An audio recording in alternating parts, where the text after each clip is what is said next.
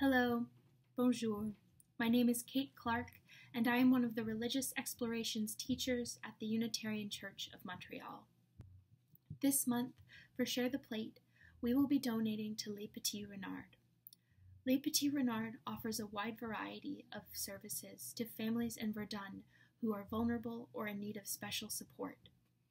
The organization provides medical and psychosocial services, legal advice, family workshops, art and occupational therapy, and activities for kids and adults including art, yoga, music, and more.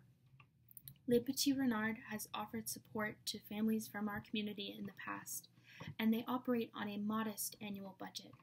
It is especially important that we support them this month, as they support families who do not qualify for provincial health care.